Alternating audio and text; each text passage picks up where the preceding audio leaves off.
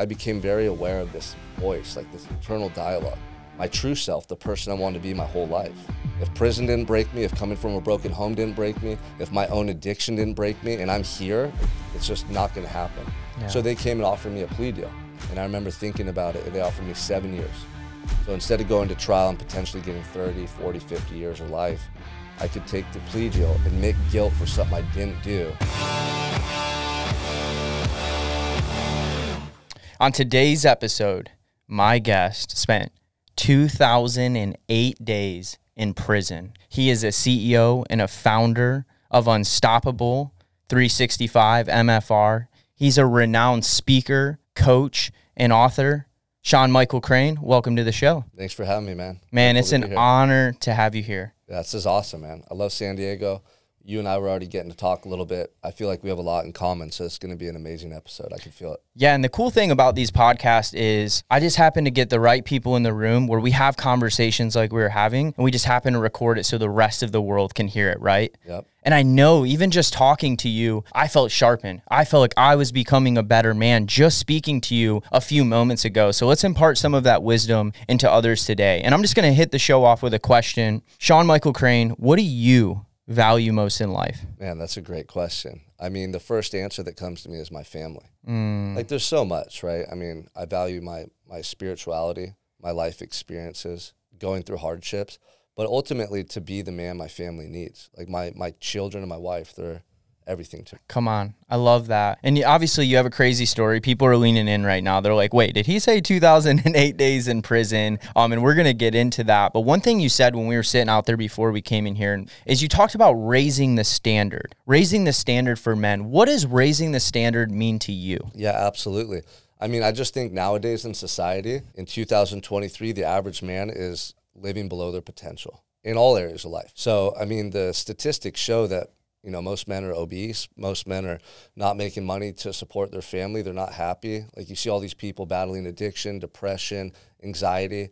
It's just really bad right now. And I think it falls on men. I think that a lot of guys just don't hold themselves to a high enough standard. Like, I'm not okay with looking in the mirror and not being as physically fit as I should be.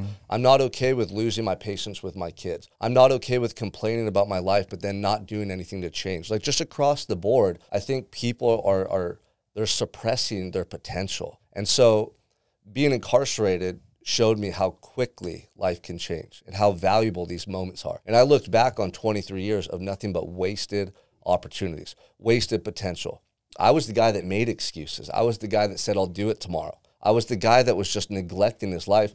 But all the while, I knew that there was something more for me. Yeah. And I think that everybody can relate to that. You know what I mean? So my mission now is to be an example to show people what's possible. If prison didn't break me, if coming from a broken home didn't break me, if my own addiction didn't break me, and I'm here and I'm living a life that I love, a life by design, then anybody. Raising the standard starts with each of us individually. We have to show up each and every day to be examples for the people at home, the people in our community, the people at work, and then it spreads.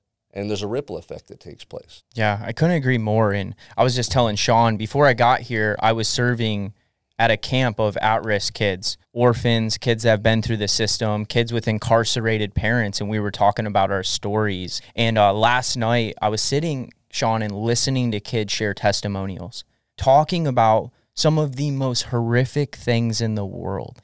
And as I was sitting there, God gave me this revelation of that's who suffers when you don't live up to your standard. Exactly. 100%. I mean, I grew up with a dad who was addicted to drugs and alcohol. And I just knew that he had a lot of potential. Like, he was a good man. Yeah. He had a lot of love. He cared about me, but he was just broken. Inside, he had a lot of demons. So he would drink, he would use drugs, and eventually he went to prison. And I suffered tremendously because of the way my parents lived. And I know that pain all too well. Like, when you said those kids were sharing testimonials of stuff they'd gone through, yeah, like, I felt that, you know what I mean? Because I was that kid. So my whole mission was to get myself right so that I could then change that in my family's lineage, right? I wanted to break that curse. I wanted to change that pattern. And I wanted to give my kids the dream life, man. Yeah. And I feel like I'm doing that. Like, my wife and I, we're always going places, doing things with the kids. We have the patience. We give them the love. We're always together. Yeah. Like, everything that a child deserves growing up, to have an advantage in life. Here's the thing. How many kids grow up and they're at a disadvantage because of their environment? Yeah, dude, the majority. Too many. Yeah. They see their parents behaving a certain way. They don't look at their dad and they're not inspired. Instead, they're looking at people on TikTok and social media or on TV. Like, every man, you should be your kid's superhero. Like, they should want to be just like you. And the coolest thing is, if you do it the right way and they want to emulate you, you're setting them up for massive success in life. And that's the best feeling in the world as a parent. Yeah, I mean, if a kid doesn't have good role models, they're going to look to the world to find that role model. Exactly. And what they're going to find in the world in its current state is not good role models. No, it's the exact opposite of what we want for our children. Yeah. And that's what happened to me. I started hanging out with kids who had similar backgrounds as me, like their parents had gone to jail or their parents were divorced or they were going through hardships. And we identified with one another. We could relate. Yeah. But then we were all in pain and we were all suffering. So then we started doing drugs together to try to escape those feelings. Yeah. And then fast forward through my adolescence, I became addicted and dependent on drugs and alcohol. And for a time, I could never see my life without some substance, using the substance to numb out my pain, using alcohol, using pills, using marijuana to try to escape. Yeah. But it just kept me stuck. It never resolved the problem. Yeah, you keep numbing, right? Like, you have this wound and you have this pain. There was a time in my life, I remember, I think Chief Keef came out with a song, I Hate Being Sober. And I remember I'm driving around this car with my buddies. We're smoking weed, we're popping pills, we're drinking, we're partying every night, and we're screaming, I hate being sober. And I remember having the thought in my mind, I hate being sober. I don't ever want to be sober. I always want to feel this high that I'm feeling. But deep down, there was a wound. There was a pain. There was things I was numbing, I was hiding from. And the darkness and the sin that I was letting in my life, I wasn't ever fulfilled from that. I kept trying to get more and I kept trying to get more, but it never filled me. So it sounds like you were in a place like that. Well, I want to think what's really interesting is you have this powerful story that I think can shift people's lives. So you're living in that way, right? And then at 23 years old, something happens, which gets you incarcerated. Can we go there? Can you share that with us? Yeah, absolutely. So to backtrack real quick, I'm the guy from a broken home, lost both my parents at 14. Prior to that, I wanted to be a professional baseball player, and I had a lot of athletic ability, and I believed in myself. When I lost both my parents, my mom to the streets and her addiction, my dad to state prison, it absolutely broke me. So from 13 or 14 till I was 23, I was that guy that could never be sober. I never envisioned being sober. I never wanted to be sober. And I was just high all the time, wasting my life away. And then at the age of 23, I was at a party, and it was a college party, and there was all these people drinking, talking, and all of a sudden there was two groups of men arguing, young men, drunk, just ready to fight. And me being drunk and high, I wanted to see the fight. So I was way too close to the altercation. I was like right there, ready to watch it. And as the fight broke out, I ended up getting tackled to the ground, and I thought I was getting jumped by some of the guys that were fighting. So I'm wrestling around with this big guy on top of me. I'm trying to bear hug him and get him off of me. And finally I roll him over. And as I did that, my only thought was, hit this guy. Like, he's going to swing on you. As soon as you guys stand up, hit him. So I threw a couple punches, and I didn't even hit him. Like, they grazed the side of his head. So when he stayed face down on the ground, immediately I thought, wow, this is weird. Like, what's going on? And then so I stood up to my feet, and there was a street light. And it just was illuminating all this blood all over me. Like, I was covered in all over my face, all over my arms, my whole chest, just dripping in blood. And in that moment, I knew something horrible happened. So the next day I was charged with attempted murder because everyone at the party told the cops they saw me fighting with that guy. And they assumed that I stabbed him. And that's what happened. 2 guys were stabbed that night. That individual nearly lost his life. Like, the report said that he lost his life 3 times that night on the way to the hospital, and they used the defibrillators to bring him back and revive him. And then my first day in court, my lawyer just walked up to me frantically. She didn't say anything else, but she said that the judge and the district attorney wanted to amend my charges to homicide because he was in a coma and they didn't think he was going to make it. And that's like the first thing I'm hearing. This is all within a 48-hour period from the fight to court. And my picture was on the front page of the news press, Sean Crane charged with attempted murder. And I thought my life was over. I was 23, and I thought I was done. Wow. That's crazy. So you get incarcerated. You get found guilty. So I was incarcerated for 6 months, fighting my case back and forth to court. And they came and they offered me a plea deal. Now, in the time frame of those 6 months, I had a public defender and they had an investigator who was out trying to find evidence to basically prove I was innocent. And nobody wanted to come forth and talk to the cops. No one wanted to get involved with the case. And there was a lot of people in the jail at that time, or like, the underworld, that knew I was innocent. Like, people were talking about it, like, oh, Sean's in there for something he didn't do. Everyone knew, but no one wanted to cooperate with the cops or come forward and get involved in the case. Yeah. And the evidence that the police wrote up in the report, it looked horrible. They had a bloody shirt. Everyone said that I was seen on top of the guy, striking down at him. They used the word striking instead of punching. So even if you were to read the police report right now, you would assume I was guilty. It looked really bad. And I knew that no one in California, let alone my county, Santa Barbara, wins when you go to trial. Like, it's just not going to happen. Yeah. So they came and offered me a plea deal. And I remember thinking about it. They offered me 7 years. So instead of going to trial and potentially getting 30, 40, 50 years or life, I could take the plea deal, admit guilt for something I didn't do, go do my time and get out. And my lawyer's like, man, you got to take this. You got to take this. You're not going to win in trial. And in my heart, I felt like that's what I should do, because during those 6 months, I went through a massive transformation internally, psychologically. Like, everything in my life was different in that short period of time. Yeah. Being locked in a cell for 24 hours a day with no distractions, no phone, no TV, no kids to raise, no job to go to, it was life-changing. And in that time, I got very clear on, like, this internal dialogue. I became very aware of this voice, like this internal dialogue, my true self, the person I wanted to be my whole life. And I was sober, so I was free of drugs and alcohol for the first time. I was isolated. Every day I had just time to myself. And the severity of my situation, like life in prison, it was just so intense. It created this massive transformation internally inside of me. So for the whole 6 months, I was fighting my case. Every day I was working out, reading, writing. I was, like, connecting on a spiritual level. I was just going through such a metamorphosis that my mindset was, I'm going to do this in prison. And I'm going to turn this 7 years into the most positive, productive years of my life. Wow. And I'm going to come out and I'm going to be able to do anything I want with my life. Come on. And that was my mindset. So I took the plea deal, and that's what I went into prison thinking. Like, I'm going to do whatever I can to just better myself every day. I'm not going to go backwards. I'm going to keep moving forward, and I'm going to use this time of incarceration as an opportunity. Yeah. And I'm going to leverage this adversity in my favor long term. Wow. And you spent 2,008 days incarcerated? Yeah. I ended up doing a little over 5.5 years. I got time off my sentence I got college degrees while I was incarcerated.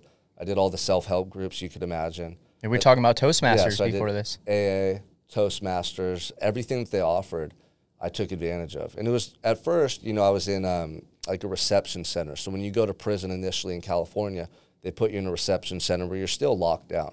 So for the first year of my incarceration, I was locked down 24/7 pretty much. But it was a good thing because it gave me time to really figure out who I was and who I wanted to be. Yeah. And just so many hours upon hours thinking, reflecting. What did a day look like being in lockdown? Yeah, so you wake up early. I would wake up before the sun would get up. I have a specific morning routine of prayer, meditation. I would journal. Those were the most profound moments of my life because I would just sit there on my bunk with nowhere to go and nothing to do. And when you're just bored and you sit there and you're forced to just be in that moment, you start to build this connection. For me, it was a spiritual connection. Wow. It was something beyond me. Yeah. Something guiding me. I had to believe and I had to have faith that somehow, some way, things could get better or that experience was happening for a reason. Wow. But I chose to believe that. Yeah. Because the alternative was miserable. Right. Like, you would have withered away and died in that cell, but instead you did the exact opposite and you actually fortified yourself through that. Exactly. And then from there, you get really good at distracting yourself. So it starts off by trying to distract yourself and stay busy every day so you can just get through the day. Because if you sit there idly all day, anxiety, stress, the fear of the unknown in the future, it starts to get to you. Yeah. So after I would have that morning, self-reflection time, I would go into my workout. And the workout is a way to combat the stress. And what I found through exercise is, man, I started feeling like high on endorphins. Yeah. I started feeling empowered. I started feeling energy. I'd get clarity and thoughts about the future. So I love my exercise routine. And it was also a way for me to show gratitude. Like, I'm incarcerated. I have all this stuff working against me, but I have arms and legs. My heart's beating. I'm alive. Like, I'm going to use my body today. I'm going to push myself because I get to do this right now. Yeah. And so every day when I was working out, I'd remind myself, I'm so blessed. I have the function of my body. Some people are in wheelchairs. Some people can't run. Some people can't work out. And then I would either write letters home or read a book. And I would spend hours reading and writing. And when I got to prison, they offered college courses. So then my time was broken up a little more. I would do my college studies. I might get sent to a self-help group later in the day. But every day it was the same thing, my morning routine, my exercise, and then reading and writing every day for 5 years straight. Wow. So I got all the personal development books you can imagine sent in, books on exercise science, anatomy, physiology, because I was really interested in that. And then I took college courses on biology, psychology. I got 4 associate's degrees in that time. Come on. Yeah, so every day I was just studying and reading and writing. Like I was obsessed because I saw that as a way to not only distract myself initially and keep busy, but then it was something I looked forward to. Yeah. And I remember being in jail or in prison, like really happy. Wow. And looking forward to getting back to my cell or getting back to the dorm and reading my book, or looking forward to the paper I was going to write. Yeah. And I was just so immersed in this world of self-discovery and personal development that it helped me to forget about all the pain of the past. It was like healing me because I was moving forward towards something better. And so the coolest thing was other guys started to notice me, and they started to ask me questions about my workouts, or they started to ask me questions about how I was disciplined or why I was so positive. Like, Sean, why are you so happy in here? You shouldn't be that way, you know? Yeah. And I started talking to a lot of these guys and explaining to them what I was doing, that I had this vision of who I wanted to be after prison, and that was just temporary.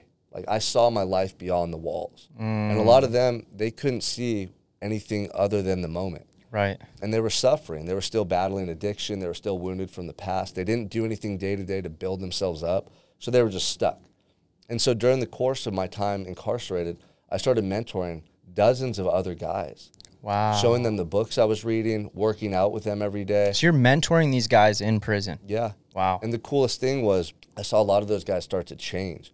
Their demeanor, their energy, their attitude. They started to have a little more confidence. And then they started talking differently about their life after prison.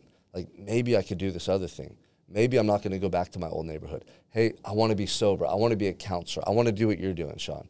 And I saw them change before my eyes. And in that moment, that's when I knew this is what I'm going to do for the rest of my life. Come on. When I get out of prison, I'm going to be of service. I'm going to help people. I'm going to change people's lives. And the coolest thing was I was just showing them and talking to them about the things I was doing. And it started changing their lives. And so that's when I found my purpose. And a lot of people will say, like, hey, what's your purpose, Cody? Like, how do you know when you find your purpose? Yeah. And I always tell people, you just got to focus on becoming your best self. Don't think too much about what my purpose is. What should I do? Start focusing on things every day that build you up and that help you to feel good about your life and who you are. Yeah. And over time, your purpose is unveiled to you. It's not something you just find the first time you try, or like you can't just think about it and suddenly come up with the answer. It's life experience that guides you. And so for me, when I got out of prison, I knew exactly what I wanted to do. I wanted to help people. I wanted to speak on stages. I already had the idea to write my book. And you were visualizing that. Every day. The visualization is so powerful. Every morning I'd get up and I would just pray as long as it took me to find that source of gratitude and energy. Like some mornings you wake up in prison and it's the worst feeling, the most negative energy, the most debilitating emotions. Like you're just in pain, man, because you miss your family. You miss freedom. You miss all the little things that we take for granted out here. Yeah. Just being able to get up and walk out of my room, my cell, and go do whatever I wanted. I didn't have that luxury. You wake up in a 6x8 cell and there's another person in, and you're just stuck in this jail cell. So some days were very difficult. And I developed routines, though, that would elevate me beyond that low emotional state. Yeah. And this is what a lot of people struggle with out here. When they're having a bad day or they feel a certain type of way, like a negative emotion, they don't know how to elevate beyond that. They stay stuck in it, right? Or they complain about it, or they don't do anything, or they turn to a vice like food, porn, drugs, alcohol, whatever it is. But then you're compromised for the whole day. And you bring that person into the world. Yeah. So what I teach a lot of people now, the guys I work with and coach, is what I did for myself. It's self-mastery. It's when you're feeling that way, you have to have recourse, whether it's prayer and meditation, whether it's exercise, whether it's journaling. Like there's so many tools and resources, but people just don't utilize them. They try to like grit their way through it. They try to willpower their way through it, and it doesn't work. Yeah. So for me, I would get up in the morning, I would just tap into that gratitude. That was like my That was your source. that was my life. That allowed you to fight that. And I never felt alone in prison, not one day, because I had a spiritual connection. Well, I believe you weren't. He was with you the entire time. I was there because God put me there. I would be dead right now if I didn't go to prison. Like, it saved my life. Yeah. I'm so lucky I didn't overdose. That, a month before, I was driving home to go work. It was like 5 in the morning. I had been up all night drinking, and I flipped my car. I crashed into the side of a mountain. I fell asleep, flipped my car, and skidded for about 100 yards. And luckily, I didn't get hurt, but the road I was on was a windy road, and there was a lake, and I could have easily hit the guardrail and flipped over and found myself in a lake. Yeah, I mean, rejection is redirection, right? At the course you were heading on, there's a good chance you wouldn't be with us today. Very likely. And it's almost like, man, it's crazy. I sit here and I hear you tell this, and I'm like, God, that is crazy. Like, you put this man in prison for 7 years, but then I even look in the Word and I look at Joseph and the time that he spent in prison. Then he became second in command to Pharaoh, was the only one above him and ruler over all of Egypt, made all of the decisions. And I see a similar story with you. You know, God used that time for you to prepare you for what was to come. And it's one thing that's interesting, and I think some people, and we're going to dive into this because you wrote a book on this, but they're living in their own prison. They're not actually incarcerated in a prison, but they live in a prison every single day, and it's inside of their mind. And, you know, you talked about how some people like stay in that place and they go to porn and they go to addiction, they go to this and that. But somehow in this time period, you were able to discipline yourself and break that and continue to live that still to this day. What would you say to that man right now? He's probably driving in his car. He's listening to this podcast, but he's in his own prison cell. What would you say to him? Yeah, well, first of all, I think most people don't have the awareness to even realize that, like, they've done it to themselves. Like, they're stuck in this mental prison that they've created. And so what saved my life was, number one, like, eliminating the things that had led to that set of circumstances. So getting sober, like getting away from my toxic relationships, these things were forced initially, but it helped me so much because now I was just in a new environment and I had time to think about who I was and what I wanted to do in life. So for anyone listening, the first step for you would be write down who you want to be and like what you no longer want in your life. Yeah. You know, sometimes it's just as important to know what we don't want as it is to know who we want to be. Because a lot of times we don't know what that ultimate life looks like. You know, people don't have clarity. So start with what do you want to eliminate? But then what changed my life was I started to do things every day that helped me to feel proud of who I was. And I hadn't felt that way since I was a kid. That's so good. And it was the smallest, most simplest things. Doing burpees in my cell, writing letters back home and actually like trying to write my letters with good penmanship and spelling, and then reading. And here's the thing, one of the first things that happened to me that really, like, it really changed my life in a profound way. I was in my cell, and I had a cellmate at the time, and I'd be writing these letters back home, and I had started to try to improve my letters because my dad actually wrote me back, and he's like, hey, your spelling's really bad. He wasn't trying to make fun of me or anything. He was trying to help me to improve, but he sent me my own letter back, and he circled all these words. Like a teacher pointing out, like, hey, these are the grammatical errors. And he knew I had time on my hands, so I think he was trying to help me, right? But so I started trying to write these letters perfectly with perfect penmanship, not one misspelled word. But at the time, I wasn't good at spelling at all. And so I kept asking my cellmate, how do you spell this word? How do you spell that word? And one day he just picked up this little pocket dictionary and threw it and hit me in the shoulder. And he goes, look it up. And in that moment, I was kind of mad at him, but I thought, okay, watch this. Like, I'm going to take on that challenge. And so every day when I was writing letters back home, I would go through my little pocket dictionary. I'd spell every word perfectly. I would take like 2 hours to write these letters. They were just flawless, perfect penmanship.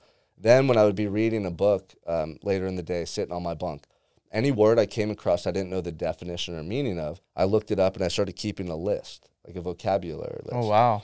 And then every night I would study that list and memorize the words and their definition. And I started using them in my letters back home.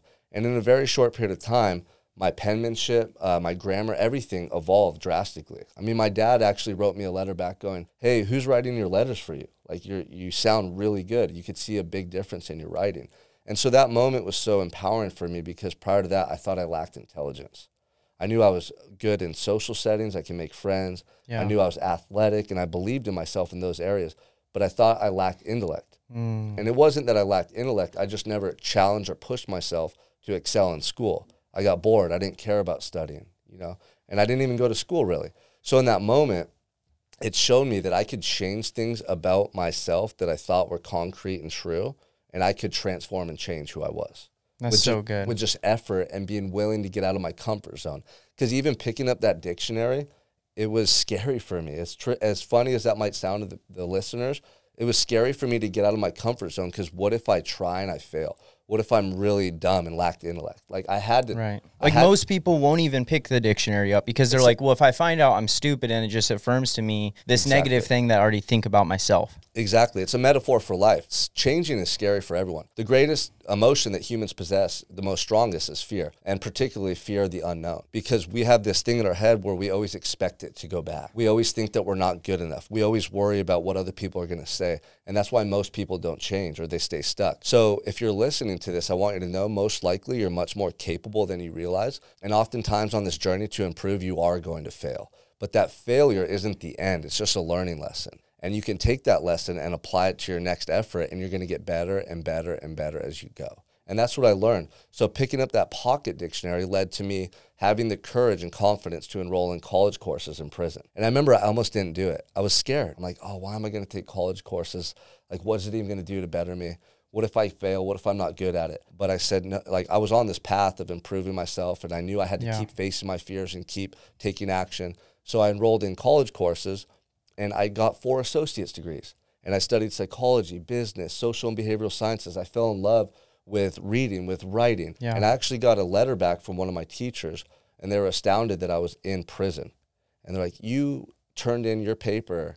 It was our final paper for one of the classes, and she said it was the best paper out of anybody that she got.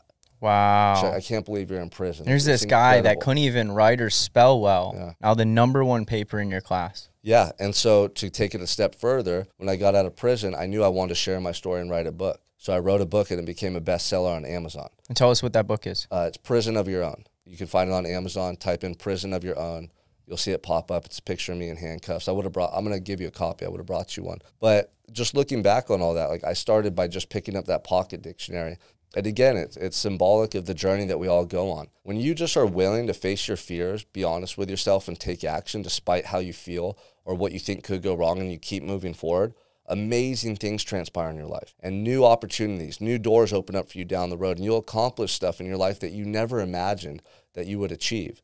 And it's incredible. And that happens in, like, I mean, let's go back to Toastmasters. The way that I enrolled in Toastmasters in prison was I was in a drug program in prison. If you have priors for drugs and alcohol, like I had a DUI when I was 19, they automatically put you in a drug program because basically they have to fill those seats. But what it did is it got me out of my cell every day. So I was going to this program, and I'm with all these other inmates who do not want to be there. They're combative, they're mean, they're rude. Like, they would get sent back to their cells. There would be lockdowns for all kinds of stuff. So it was not a good environment. But I wanted to use it to my advantage, and I wanted to start, talking about sobriety. I wanted to be sober for the rest of my life. I wanted to use it in a way that was going to push me forward. So I remember one day they said, hey, is there any volunteers to go up on the podium and talk about your past drug use and your history with drugs and alcohol? And I said, I'll do it.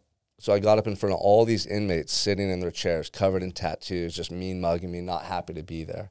And man, I choked. I couldn't even share my own story. I got nervous. My face got red, my voice was quivering, and I just kind of got through it. But then I went and sat back down. A couple of the guys I knew, like, hey, Sean, what happened, man? You choked up there. Like, why are you all nervous, And that was the first time I'd ever spoke in front of people. And for a lot of individuals, like, public speaking is really scary. But in that moment, I told myself, I'm not going to let this fear that I have, like, stop me. Yeah. I need to speak more. I just felt it in my heart. That's not ever going to happen to me again. Exactly. That's what I told myself. I know that feeling. And so in that program, I started raising my hand anytime there was a question asked. And I started getting more comfortable speaking and sharing in front of people. And then, fast forward like a couple years, I got moved to a new prison, and they had Toastmasters. And the first time I went, I didn't know what to expect. And I went there, and I was shocked to see how eloquent the speakers were. Like, these were guys in prison that you're sitting next to in the chow hall that you never expect to be that good at articulating the message. And they were powerful, and they were on point. Did you guys write down the critique on the paper and fold it? Yep. Yeah. We did all that. And so I remember I rehearsed my first speech, and I gave it, and it was pretty good. It was a lot better. I got through the speech, and then each month I started doing them, and I started getting better and better and better and more comfortable. And so that's when the seed was planted that I want to come home and I want to share my story and my message to an audience. Like, I want to captivate an audience from stage. I want to hit the biggest stages in the world. I got something in my heart I need people to hear and feel. And I just had this vision of being on stage, captivating an audience with my message. So fast forward from those moments to now, and I've been able to do that. I've been able to speak with Ed Milet, Jesse Itzler, Tim Story, all these incredible speakers, Gary Brecka, and I'm fulfilling that vision. And so if you're listening to this, you don't know where you're going to be in 10 years or 5 years from now. I just got out of prison 5 years ago. But 10 years ago, I was already envisioning these moments, and I was just willing to work towards them. I didn't try to speed up time. I didn't think that, you know, if I didn't make it in the next year that I was going to quit. Like, I just kept going. And so it's incredible what can happen if you envision the life that you want and you're willing to work towards it. Or you can just doubt yourself and not take action. 5 years from now, you'll probably be in the same position you are right now. Yeah, and that's most people. It is. Most people listening to this right now, and it breaks my heart. They're going to be in the same place in 5 years. And it's interesting when you ask a lot of people, hey, where do you want your life to be in 5 years, 10 years, 15 years, 20 years from now? A lot of people don't even have an answer ready to go. Yeah. They don't even think about it. They're lost in the busyness of the world and society and conformity. There's a couple things that I saw in your story. And one of the things, you mentioned the word obsessed. Every single person that sat in that chair has two things in common. For one, they believe in themselves and they believe in what they're doing. But the second thing is they're obsessed. You're obsessed with the calling that God has on your life. You're obsessed with impacting people's lives. You had that even in prison. That's so rare, man. Like, my dad just got out of prison. My dad was also obsessed. My dad also prioritized his routine, his physical health. He went the law route.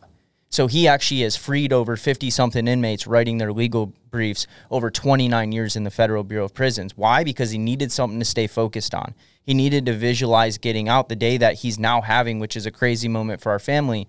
But he was obsessed. I could even hear it when I talked to him. My dad wasn't lost. He was obsessed. But so many people, they don't have that. They're lost, man, but you had that. And then there was another thing that I just want to drop this because I want these guys to catch this.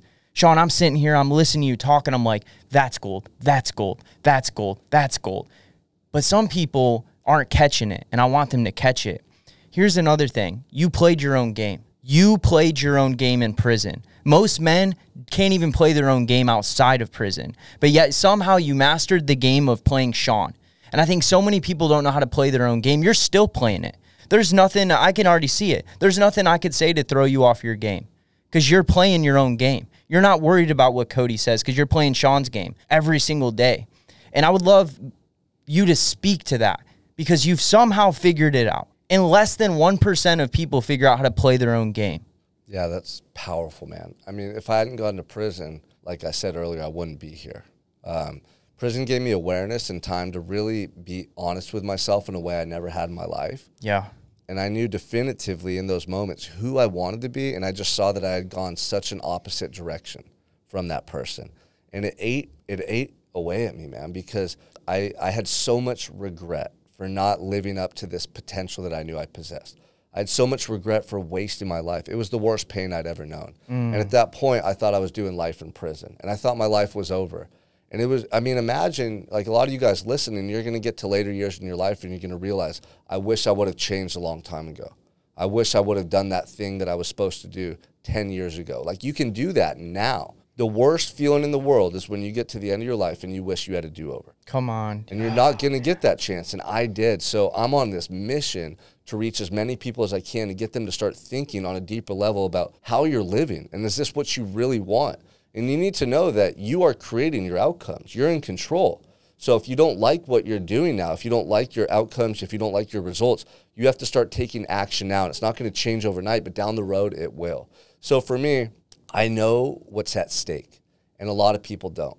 I know that feeling of wishing that I could have lived my life differently, and God gave me a second chance. So now every day I'm all in. Like, nothing will deter me, nothing will stop me. I'm obsessed with living the ultimate life, being the best dad, being a leader, being the best version of myself I could ever be, and facing my fears and just going to this level in life that I never thought was possible. Yeah. You know what I mean? Because I know how precious it is, and I know how quickly it can be taken away. That's so good. And it's choose your heart. You're either going to pay the price of discipline now or the price of regret later. And every single day we're faced with choice. Even doing this podcast, we have to have discipline to show up here and to do this thing.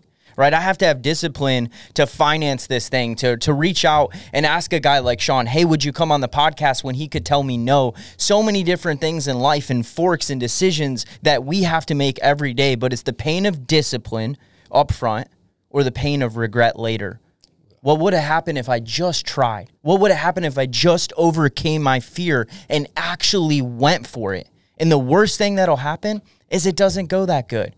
And that's okay, because I'll learn from not going that good, and I'll get better, and I'll get better, and I'll get better. But I want to segue now because dude, I mean, you're making waves, bro. Like, you were just speaking on stage with Brendan Burchard. You're getting on big stages. Like, you're like a rocket taking off right now, impacting lives all around the world. And you're doing some crazy work in your company. And I want to give opportunity for you to speak to that work that you're doing. Can you tell us more about your company, the heart behind it, the mission behind it, and what you're doing? Yeah, I love it. So this all started with just wanting to help people change and be of service. And so I started doing that right when I got out of prison. I literally, within 2 months, had a job working for a friend as a personal trainer. And I knew that was just a stepping stone into the industry I wanted to be in, which is personal development. So 6 months after that, I started my own fitness company, and I was going to different gyms, training people all over the county. Then COVID shut everything down.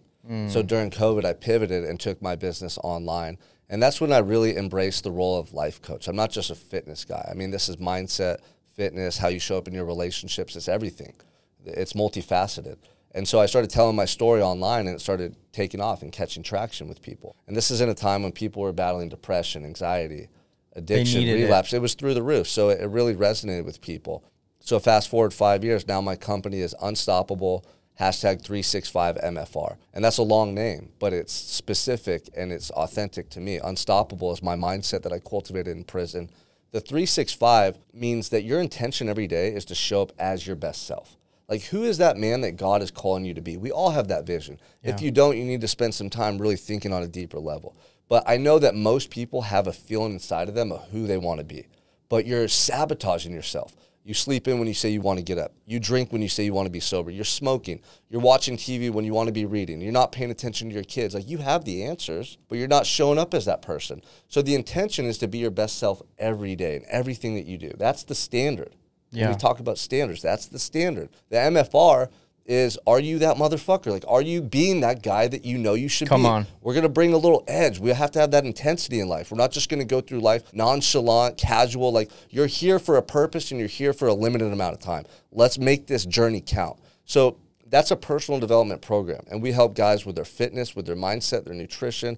And we have a community. It's not just me. I have 2 other coaches. I have a couple other employees, and we have hundreds of guys that are coming together to support each other. Yeah. Every day on my app that I have, we just are flooded with comments of guys supporting each other, encouraging each other, going to the gym, talking about their weekend, showing pictures. And now it's a brotherhood. Yeah. So it's not just me, it's all these other men. And I get fired up getting to see these guys change. I feed off that energy. You know what I mean?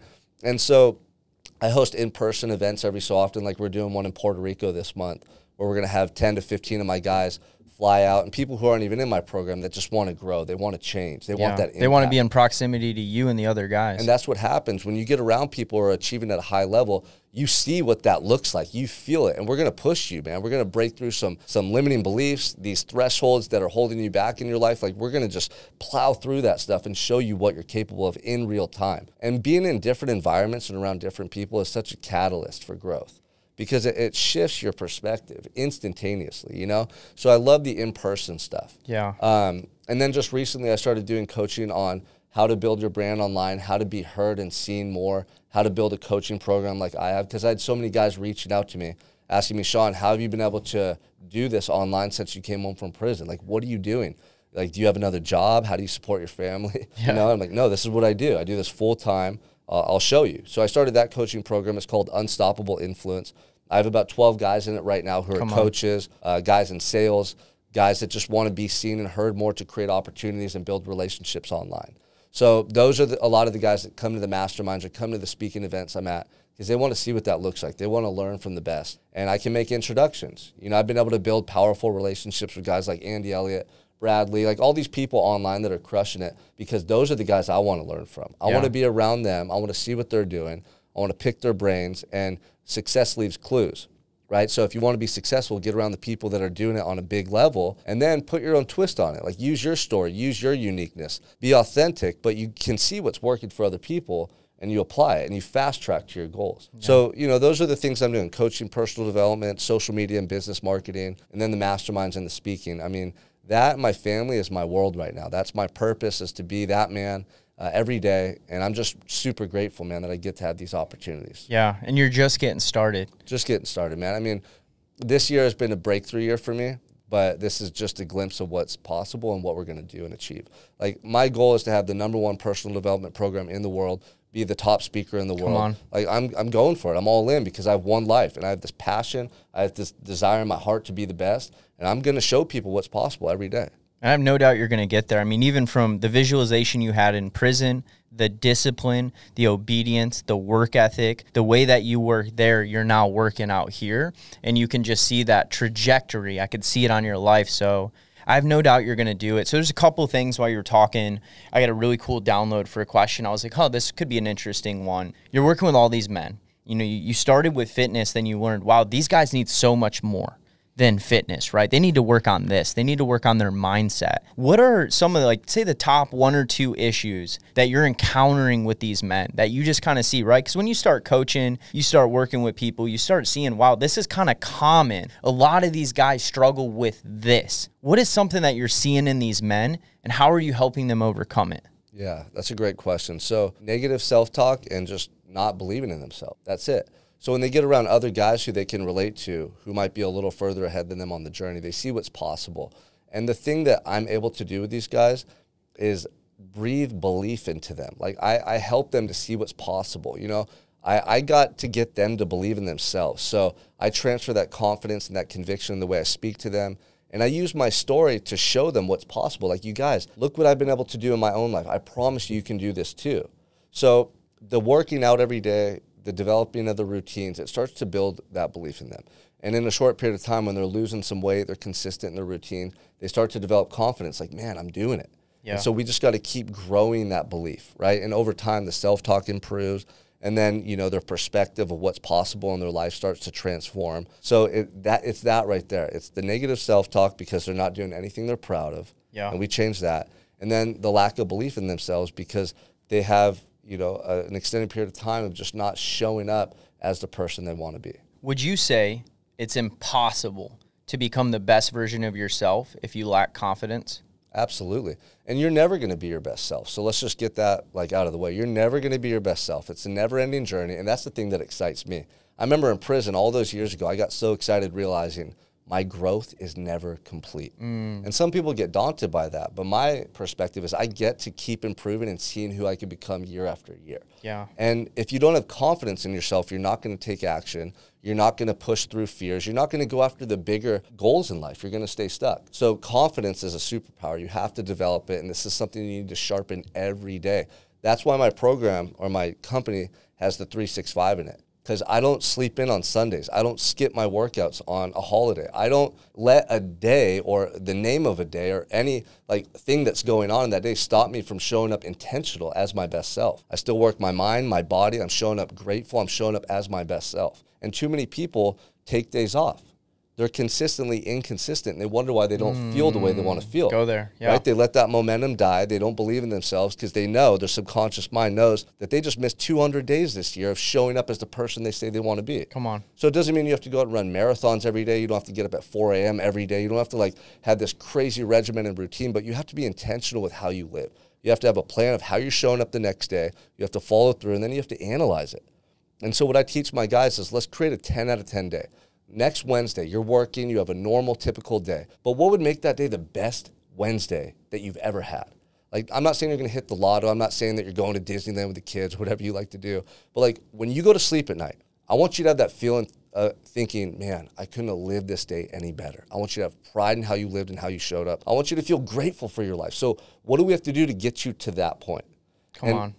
The thing is, I was going to sleep in jail every night feeling immensely proud of who I was. I couldn't believe it. I was going to sleep at night just loving who I was becoming. And it was the best feeling in the world. And I never had that feeling in my entire life. And it showed me you don't need to be in a mansion. You don't need a bunch of money. You don't need to have these massive milestones to feel that emotional or that internal state. You just have to align your thoughts and your actions with somebody that you actually want to be, that you're proud of. Right? And so for a lot of guys... You guys catching this? This is fire. For a lot of guys, it's just get up when you know you should. Get up a little earlier when your damn alarm clock goes off. Don't snooze it. You're not a little kid, okay? Go to the gym and work out and move your body. You're going to feel better after. You get those endorphins going. You get that first win of the day. Then throughout the day, don't do anything that sabotages yourself, okay?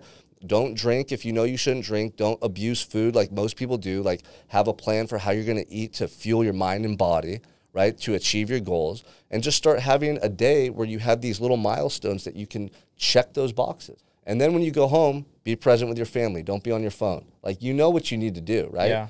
If you do that, just give me one day and tell me, like, I want you to do that tomorrow, okay, or on Monday. And then when you go to sleep at night, pay attention to how you feel. You're going to feel so good and proud of yourself. You're like, damn, I did it today. I got crushed today. Yeah, and what I also teach my guys is as you're going to bed, have a little replay and a recap of your day. Rate yourself on a scale of 1 to 10, right? So first we set that standard. What does a 10 out of 10 day look like given all your roles and responsibilities and your goals and who you want to become? Just what does that day look like? And then when you go to sleep, think about it. Was today a 5 out of 10? Was today a 6 out of 10? Give yourself a score and then ask yourself, what could I have done differently to make that a 10 out of 10 day? And that awareness is going to serve you going into the following day. And the more that you do this, you're going to have much more awareness and you're going to start to develop self-control over how you're living each and every day. So that, coupled with being intentional, it's a game changer for most men. And this is awareness that most people just don't have or apply in their lives. That's so good. And what I love about what you're dropping right now is I think there's a lot of say this affirmation and do this thing to be confident. But what you're saying is go do the thing you said you were going to do to be the man you want to be, and you'll get confidence from that. Yeah. There's a big misconception with affirmations and like a lot of stuff that people say is going to change your life. Most of it doesn't work if you're not taking action. In fact, action is the most important component of you changing your life. Because without the action, you don't actually believe you're changing. You don't see change. You don't feel the change or the growth taking place. So, affirmations are like pre-workout, right? But you going lifting the weights is what actually gets you the results. I like that analogy. Right? The affirmations don't do anything if you're not taking action that makes you feel if you're not good. Stepping in the arena, right? Like there's two things I want to bring up. There's a poem, I don't know if you ever heard it, called Man in the Mirror. I don't know if you ever heard that, but the concept of it is that you can lie to the whole world. You can show up on social media, post the videos, do this and that, but you can't lie to the man in the mirror. Yeah. And at the end of the day, we all have to look at the man that looks us back in the mirror. You know if you gave 100% that day. So good. You know if you, and here's the thing. If you look at yourself in the mirror, and I had this reality check years ago, and I know that I'm trying to fool the world, but I can't fool me, I'm not confident. Inside of me, there's an insecurity knowing that I'm not being the best man that I can be. But I'll tell you what, when you begin to align those actions with that, when I begin to tell the world, hey, this is who I am, this is what I'm going to do, and my actions align with that, and I look at that man there, I'm like, fuck yeah, we are. Yeah, because every day I'm confident. That's so good. I met so many people that I saw on social media, and when I met them in person, I was like, man, you're not the guy that you portray yourself to be. Yeah. But here's the thing. When I was in jail, I was taking so much action every day. Like, this sounds crazy to people, but I was. Like, go do 1,000 burpees and tell me how you feel after. I was doing that every day. I would do 1,000 push-ups and 1,000 squats in the morning before breakfast while it was still dark out, while everyone in the dorm slept. And my mindset, my self-talk was like, I'm changing my life. I'm hungry. I'm motivated. I'm outworking everyone. Then I'd be reading books every day, studying, writing. I was obsessed with my personal development and my growth. So nobody could take that feeling from me. It didn't matter that I was confined and incarcerated. The guards couldn't take it, the judge. Nobody could take that feeling that I was cultivating about myself away. It's like Goggins, I think, calls it taking souls. When I discovered that, that's when I became unstoppable. And that's what drove me every day. And the thing that drove me through those 2008 days was I didn't want to let that spark die. Once it was ignited, my greatest fear, and I would have nightmares about this, that I would wake up one day and that I would want to use drugs and alcohol. Or I'd wake up one day and that gratitude and that spark for life was suddenly diminished. So every day I had to spark it. I had to ignite it. And that's why those daily actions became habitual and became who I am today, because I still keep that feeling alive every day. I can't let a day pass where I just hope to feel the way I want to feel, where I hope to be sober, where I hope to be the best dad. I cultivate the man that I need to be through those daily actions from the moment I open my eyes. Sean, you're dropping some fire, bro. This is good, and I'm catching it, and I hope other people are catching it. Yeah, and you guys feel it. It's the thing, like, you hear people talk all the time and say stuff, but I want you to feel what I'm saying. If you don't feel it, it's because I'm not the real deal. Like, I haven't actually done what I'm talking about. And you see a lot of people who say the right things, do the affirmations, do this, do that, but they're not really the person internally that they want to portray to be. Yeah. So you don't feel it, right? I want to transfer energy and belief to you in such a way where it like gets you feeling it, and you want to take action. You want to be a better man. Like, there's more out there for you, and you make that decision right then and there, like, I'm going to take my life to the next level. Like I felt that I need to go bigger. I need to go harder. People need me. They need to hear me. They need to see me. They need to feel my presence. That's like when you're coaching and being a leader at a high level, when you speak to people and they feel it in their heart and soul. Like that's the goal. There's a different level of conviction and belief that you have when you live it, not just say it. And I feel that from you. Well, as we come to the end of this podcast, because we're running out of time here, I just had a crazy question pop in my mind I want to ask you. If Sean today, Sean sitting in that chair right now, could go walk up to Sean 1 week before you got falsely accused and had to go to prison for over 5 years of your life, what would you say to Sean at 23 years old 1 week before that happens? Yeah, people always ask me, like, what would you tell your younger self? And I firmly believe I had to go through being incarcerated, everything that I went through to get to this point in my life. I know I did. That young man, one thing, it would probably be the same thing my uncle told me when I was facing life. He would come to visit me in jail, and there was nothing he could tell me. And the only thing he would say is, Sean, this too shall pass. And in that moment, I was like, man, that's all you got for me? Like, I need something else. I'm suffering here. I'm struggling. But what he was telling me is like, hey, sometimes there's no easy way around it. You got to get through it, right? And you go through the hardships. You go through the adversity. You face up for your mistakes or what you did wrong. Like, that's when you grow the most. Yeah. So I would have told him, hey, get ready because you're going to have a dark stretch here for a while. But if you don't quit and give up and you fight every day, you're going to get out and shine in the light, man. That's good, man. That's so good. And the fire refines you. It does. The fire burns the impurities out of you. Yeah. Well, and here, real quick, one more thing. If you're a guy who, you don't have to go to prison, you don't have to get divorced, you don't have to lose your job, but you have to do things every day that are difficult and that challenge you in such a way where you're like, damn, I did that. Like, go sign up for that marathon. Get in the cold plunge, get in the sauna, go to the gym. Start developing these disciplines in your life, and it's going to sharpen you in such a way where you feel alive. And too many of you are going through your days where you don't feel alive. You're just going through the motion. You complain. You're half-assing your life, and it's going to be over before you know it. So start finding ways to feel alive and watch you become by developing yourself in that way. Come on. Sean Crane, what's next for you, bro? We're going to hit the biggest stages in the world, man. We're going to grow the coaching program to serve men who are struggling all over. And it's not just about me telling you what I think you should do. I want you to figure out within yourself who you want to be. And then I want to support you to become that man. That's what our whole mission is. So, I mean, in Austin, Texas, at the end of September, we're speaking at one of the biggest events in the year. Tim Grover's going to be there. Marcus Luttrell from Lone Survivor. Wow. Rob Bailey is performing. It's Victor Rancourt's event, so check that out. Man, we want to make a massive impact on the world. And because I know what's at stake for so many people, I'm going to keep sharing this message and keep showing up, speak my truth, speak from my heart, and just be that authentic version of myself that I always wanted to be. And here's the thing, when you just do the right thing and you just show up and you spread that positive energy and that message, like, it's incredible what happens, but your whole life transforms. Yeah. And you get to do these things and meet people and be here speaking to guys like you. And I love this because I hope one person hears this, or everybody that listens, and they're compelled to go above and beyond and be better versions of themselves. And if we all do that collectively, like, we raise the standards in society and people are more fulfilled, they're doing things they love, they're happier, they're kinder to each other, and it's going to be a better world for our children to grow up in. That's so good. And it's crazy because even today, man, like, I'm at this camp the last 4 days. Like, dude, I'm exhausted, right? These kids run me ragged, and I'm pouring into them everything that I have. And we get in the car, and my mindset shifts. It's time to go to the studio. It's time to crush this thing, right? And Esther's looking at me like, dude, you're crazy. And I'm like, I know who suffers if I don't show up 100% today. And thank you for showing up the way that you show up, because there are people whose lives wouldn't get changed today if you didn't show up in the way that you show up. So that's powerful. Thank you. Absolutely, man. Appreciate, you having me here. And obviously we connected for a reason. Like, we share very similar beliefs, values, even life experience. And so that's what happens. Like, when you guys go out and just go into that unknown, right? You face your fears, you get out of your comfort zone. That's where your dreams are made. That's where the person you want to be is born. But by you just staying in the same environment, being comfortable, scared to really take on challenges or go after what you want in life, you're not going to be happy and you're never going to be fulfilled. But there's more for you out there, but you got to get onto that unknown and create it. Come on, so good. Where, because I know people want this, where can they find you? Where can they connect with you to get more of what they got today? Yeah, so the easiest way is Instagram. It's Sean M. Crane, S-E-A-N, M, and then C-R-A-N-E. I'm on Facebook, Sean Michael Crane. And you can find my book on Amazon too. It's Prison of Your Own.